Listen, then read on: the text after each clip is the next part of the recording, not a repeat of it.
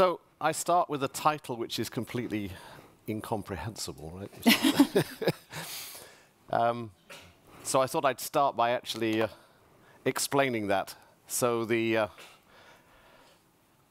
GridPP is the name, you heard it this morning, the name of the STFC-funded IT infrastructure in the UK for particle physics. WLCG is the worldwide LHC computing grid. You see the use of the word grid here a lot. Everything goes back to about the year 2000, and it was a source of lots of money in those days. Right? And of course, LHC is the CERN Large Hadron Collider.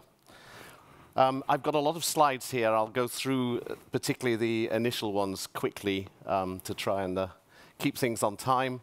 So I'm going to give a brief introduction, talk about the history of why we're doing IPv6. Apologies if you've heard this before. We started with this wonderful idea of doing dual stack everywhere, and I share all the concerns about, is it really working? Is IPv6 working on that? Monitoring, we've found, is extremely important. We are in an environment at the application level where we're not in control of anything. We're not in control of the networks. We're not in control of the individual experiments. We're not in control of... And so actually knowing what's going on is very important, and it's becoming more and more challenging and getting... at the moment, getting worse with time. So we're actually now seeing, even though we've got a large amount of dual stack, we're still seeing a lot of IPv4 traffic, and we're trying to understand why that is. And then, you know, what are our plans to go for IPv6 only on WLCG?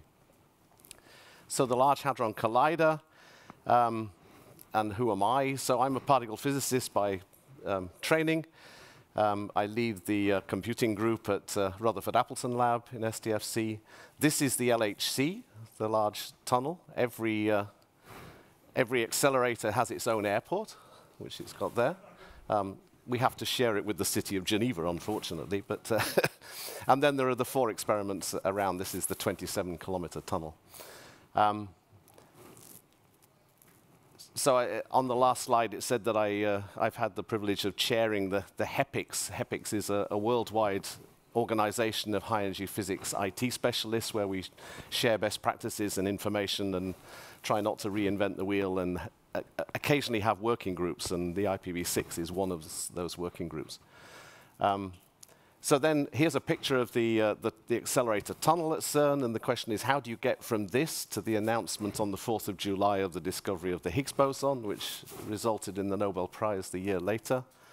And of course, the answer is that you need not only the experiments to observe what's going on, but you need a computing infrastructure. And CERN has a large history of doing distributed computing.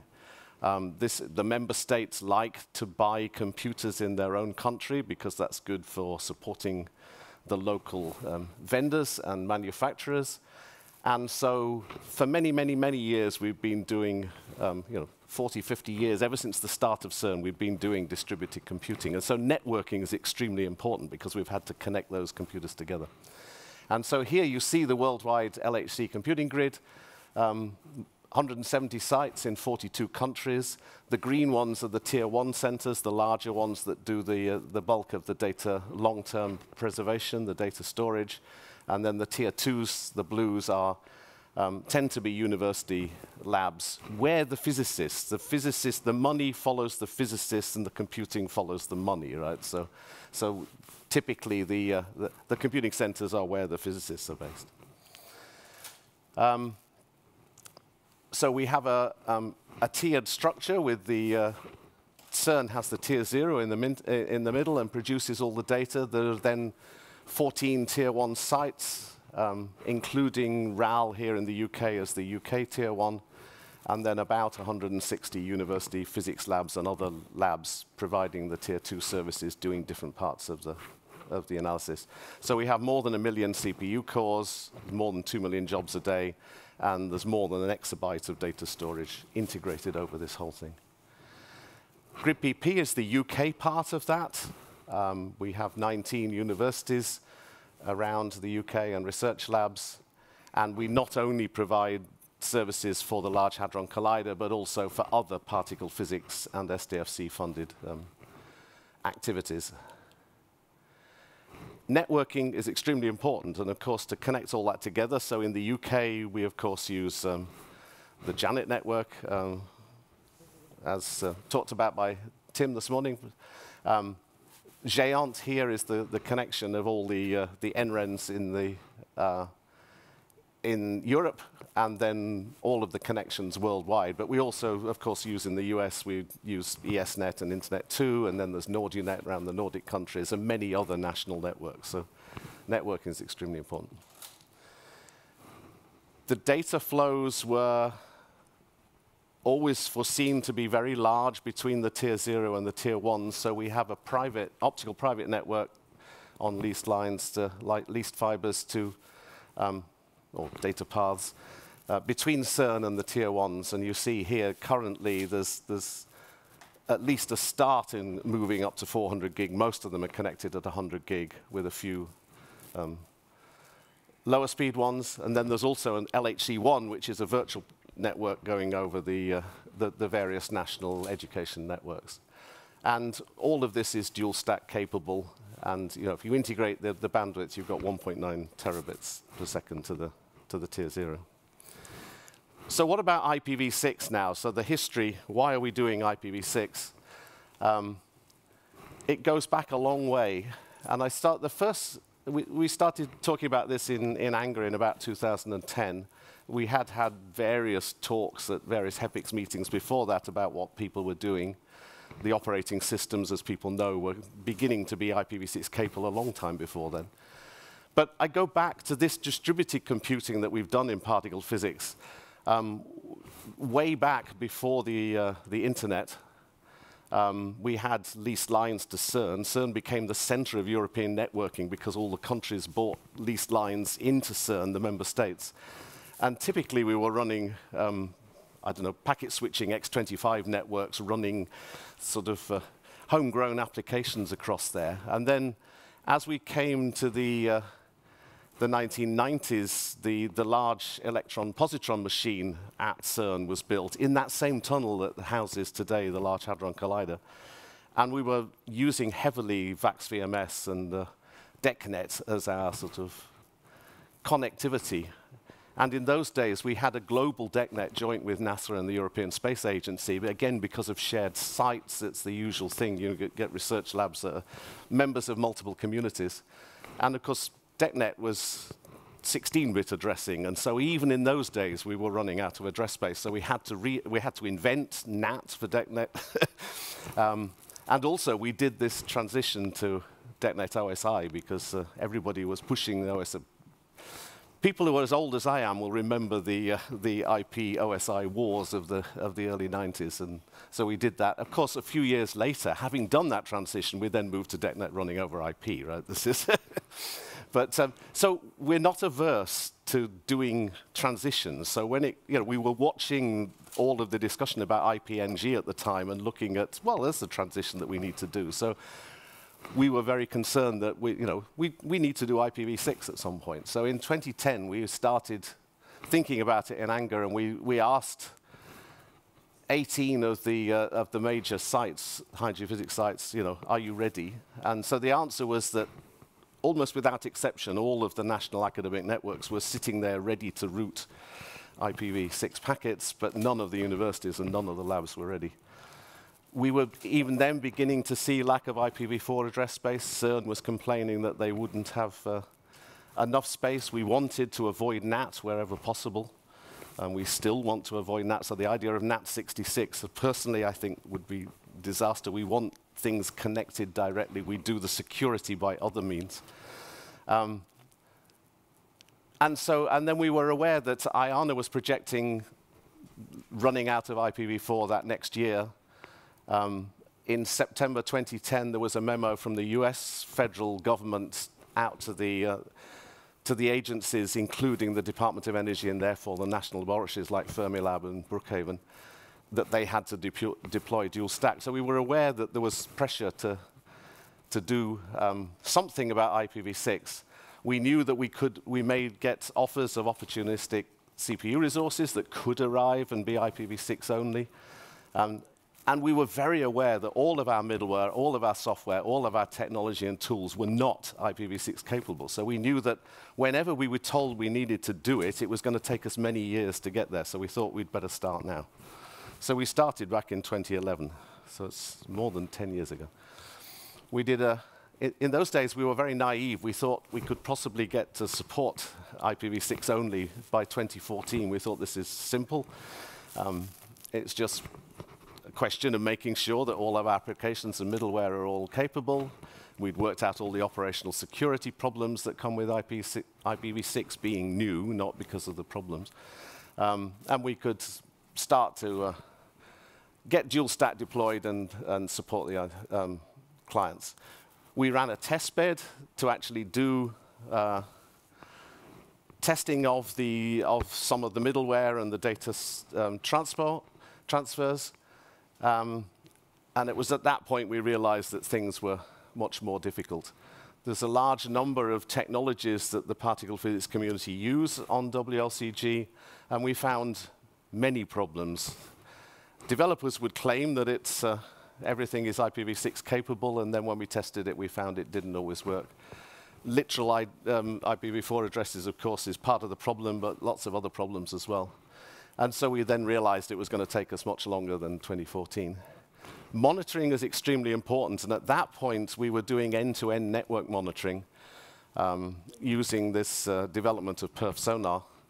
And it was good that early on, perf sonar made the effort to actually make themselves IPv6 capable, so we could actually do the end-to-end network monitoring over IPv6.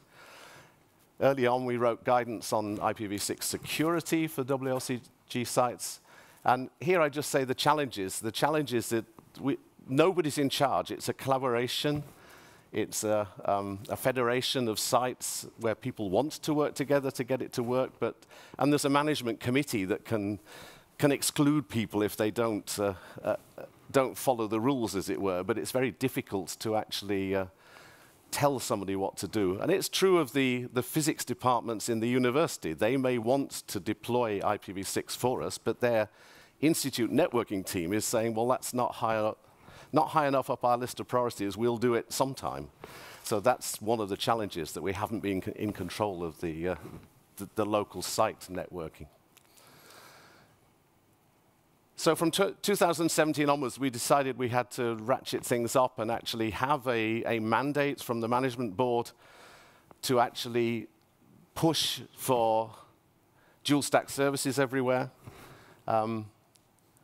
We said that for the tier 1s, that had to be by April 2018, and the tier 2s, by the end of the LHC run 2, which was ending in 2018, we wanted a significant number, a large number of tier 2 storages. So what we wanted to do was, we were only looking at the storage servers, the data, to actually get that dual stack capable, because then we could actually support IPv6 only clients, virtual machines, worker nodes, whatever you call them, containers, anything that was actually processing the data and needing to access the data.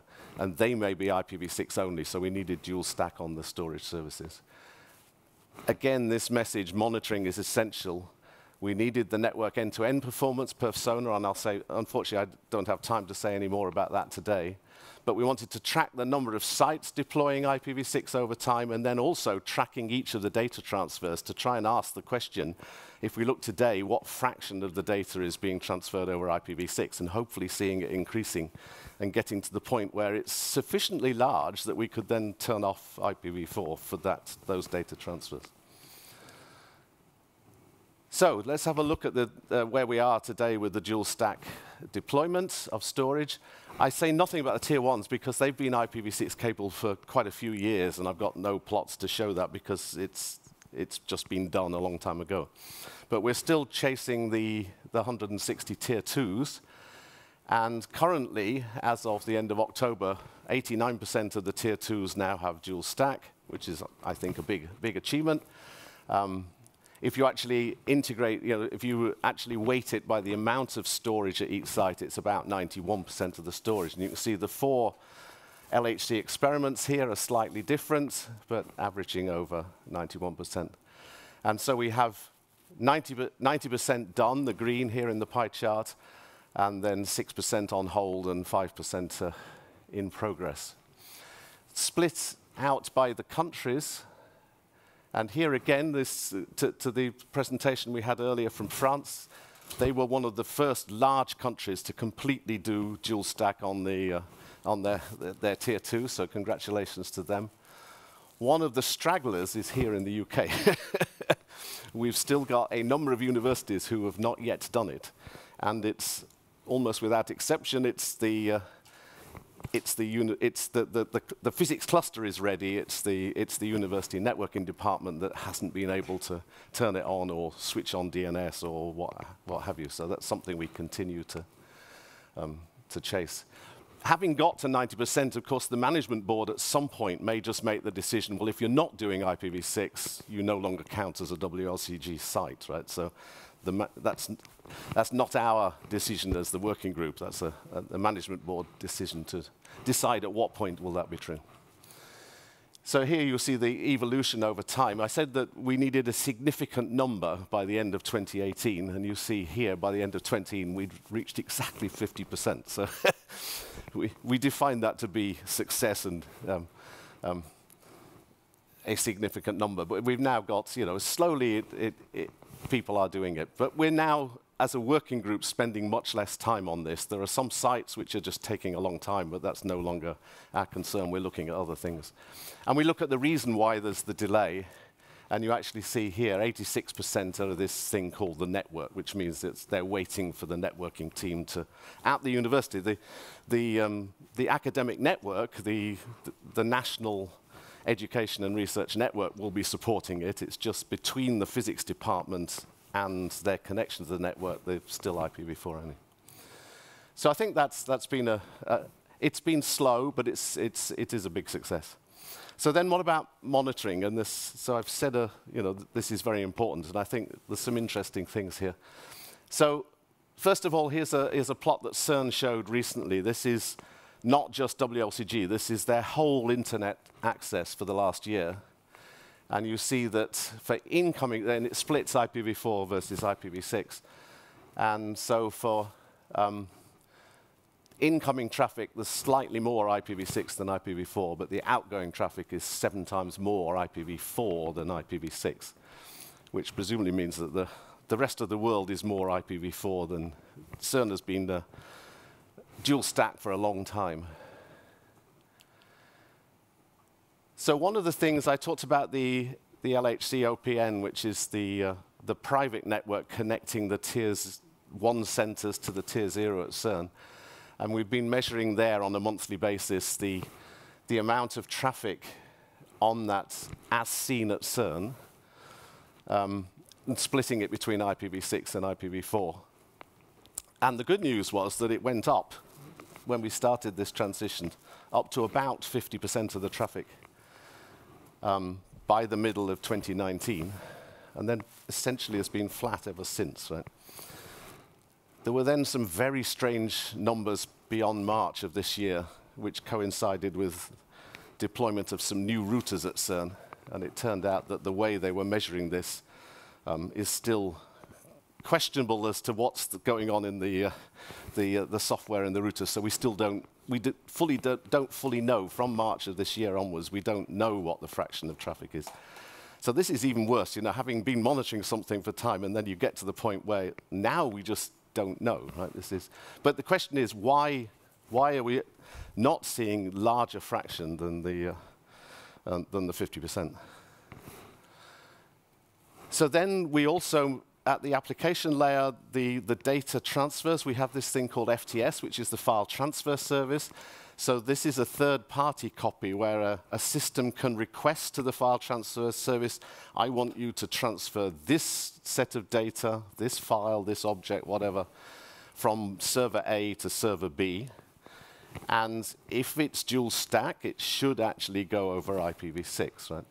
And all of that was instrumented. Now, this is where one of the problems. You do it at the application layer. You're saying, yes, we're transferring it. So the record that gets written in the audit log is that I've transferred 50 gigabytes of data between server A and server B, but what's in the log file is the DNS name. And then people say, well, did it go over IPv4 or IPv6? And, well, I don't know. So, so then it took quite a lot of extra work on the monitoring system to actually dig into other logs to actually correlate up with, oh, yes, that did, let's look at the address, and let's assume that if the address is IPv6, it went over IPv6. And that was working for what the file transfer service was using between 2017 and 2019. And you see here a nice steady growth from close to 0 up to 60% by the end of 2019. The good news was that the physicists were blissfully unaware of this. They don't know what they're doing. It works at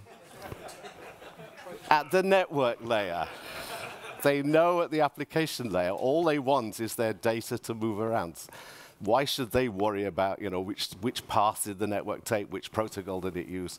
And the fact that nobody complained and nobody saw any problems was already a good step forward, right? That's what it should have been. We didn't want them to notice. So then what happened beyond the end of 2019? The experiments decided that file transfers would be much better if they didn't use the old Globus GridFTP and didn't use SRMs to protocols and implementations, and they were moving to HTTP, HTTPS and WebDAV and stuff. And so gradually, from about the end of 2019, this transition towards WebDAV has happened. But the WebDAV is not yet instrumented to tell us whether it's IPv4 or IPv6. So if you actually looked at what happened, it went up to a peak at 60% and then started dropping down again. I'll show that on the next plot. The CMS experiment carried on using significant amounts of GridFTP and SRM until about the end of 2021. And there you can see it even went up to 90% for that. So that was very good. But we don't plot beyond that because they stopped using that. And then you see it here. So for the years 2019 to 2022, this is confusing because sometimes IPv6 is yellow and IPv4 is green. But on this one, IPv4 is the sort of yellowy color. And you see it seems to be increasing as a fraction and IPv6 going down. It's nothing to do with it increasing. It's not increasing at all. It's just that we started here with GridFTP and SRM, and gradually WebDAV has taken over. And the reason it appears here is because it's actually unknown. It's not that it's IPv. The monitoring stupidly assumes that if I don't know, I'll assume it's IPv4, which is wrong. So now they're working on this, and within the next few months, we hope they will instrument things so that we can actually see what's going on. You'll see here an example where the instrumentation was turned on in August of this year. So this is looking at the two experiments, Atlas and CMS, the two large ones, transferring data into CERN. This is a year here. And you see that suddenly, so here, yellow is IPv6 now, this different color from the previous slide. But you see that it appears to be all IPv4 up until here, but now the instrumentation of the monitoring is properly done. You're seeing that actually large fractions of it are on IPv6. So we have to fix the monitoring. There's another nice monitoring plot, which I thought I must show. Tim has just walked out of the room, but he showed it this morning. So this is Imperial, the ability to fill a 100 gigabit connection at Imperial, just on LHC1, just for WLCG. And these are the three plots. So this is the data seen by Imperial. This is the data seen by CERN. And this is the data seen by the Géant network connecting everything together. And you see this peak at 100 gigabits. So it is possible IPv6 works. We can fill the connections. However, why do we still see IPv4 traffic in the time I've got left? So this has been our main activity. There are many possible reasons. Even though the site says that they are IPv6 capable, there may be some storage endpoints that are not. We've got old software stacks around. There could be, and this has been true in many places, bad configuration or there are a very large number of places where you can say, I want IPv4. And we've quite often heard the story, well, I tried IPv6, seemed to cause a few problems, so I've turned it off again, you know. And there's, no, don't turn it off. Come and talk to us. We want to be able to understand the problems and fix them. And there are now more and more data transfers going from the actual CPU machines themselves rather than from the data servers. And a lot of them are still IPv4 only at the moment. So we're analyzing them case by case and going through, starting with the top talkers in IPv4 to try and understand and fix things. So for example, there was a case recently where one of the American tier 2s noticed that even though they'd got dual stack systems, there was a lot of IPv4 data coming in. And it turned out this was a default Java configuration. I don't know default by whom, but there's this thing, java.net.prefer IPv6 addresses, and the default is false. Right? So we changed it when we found it, changed it to true, and we changed it at 5 o'clock on this day. And then all of a sudden, this is not just a monitoring fact, these were all IPv4 transfers, and from that point on, when we fixed that parameter, the data is coming in over IPv6. So we've got a member of the team of the working group at CERN looking at many of log files and trying to work out what's going on. So here was one where looked for a number of transfers, 17.8 thousand transfers, and noticed that only 0.1% of the analysis, we'd got production stuff and analysis stuff that the physicists use, and so there were very few that were dual stacked, and so the question was what was going on, and told the experiment, and they said, oh yes, we haven't set that to prefer IPv6.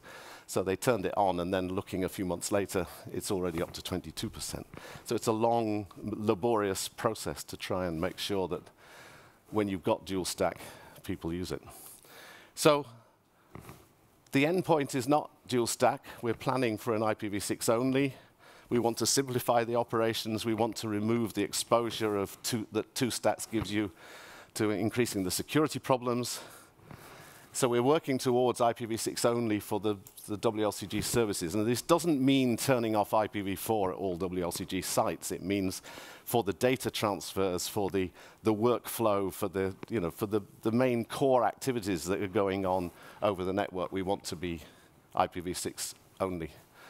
And one of the, we haven't yet defined or agreed the timetable for this, but there's the high luminosity LHC, what's called Run 4, is due to start in 2029, I think it is these days. It keeps going backwards. And having heard the 2030 days of turning, maybe we should be aiming for the start of that to actually turn it on. So there are other drivers, quickly. There's the lack of IPv4 addresses. People are still saying we don't want to use NAT and we're running out of IPv4 addresses. There's an activity in the research networking technical group looking at trying to understand data flows and putting in, and one of the ways of doing that is to mark the flow label in the IPv6 header. So we want the traffic to be IPv6 to understand it. And the US federal government as well has got this IPv6 only edict to its own departments, etc., so that by 2025, 80% need to be IPv6 only. So this is a very aggressive timetable here.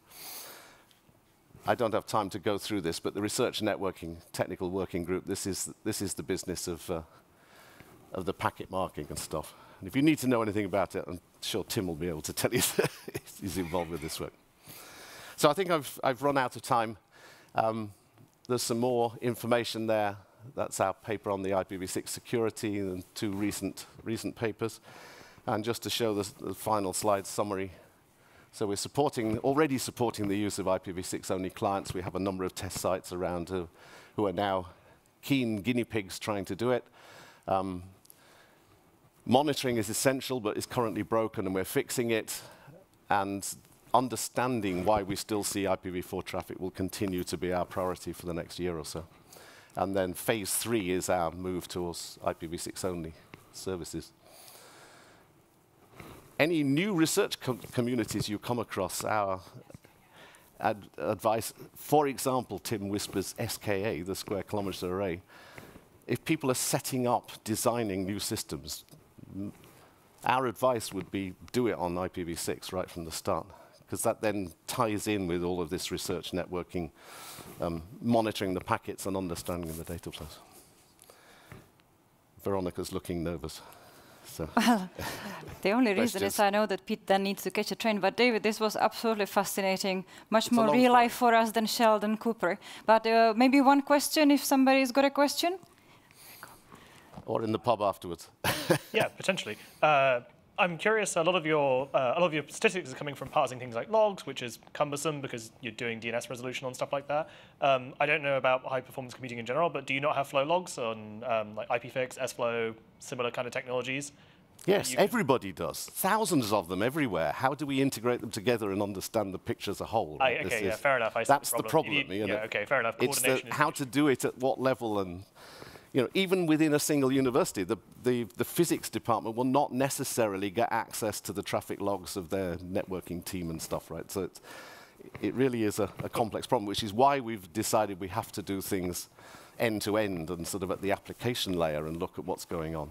That makes sense. Thank you. But then we don't know in the application logs what is IPv6. So. I love the message that you keep repeating. You have to monitor. When you deploy dual stack, you have to monitor, you have to analyze, you have to look at it, because I have seen companies who deployed IPv6 and then I ask them, so what is your ratio, v4 versus v6? And we don't know. And then they don't know what stuff is broken when v6 is not working, right? Well, I resonated with a lot of the statements that Pete was making before. Right? This is, how do you know? Yeah. Well, thank you very much, David. Okay. This was My very pleasure. good. Thank you for the All the slides are already uploaded on the website. So thank you, David. Thank you.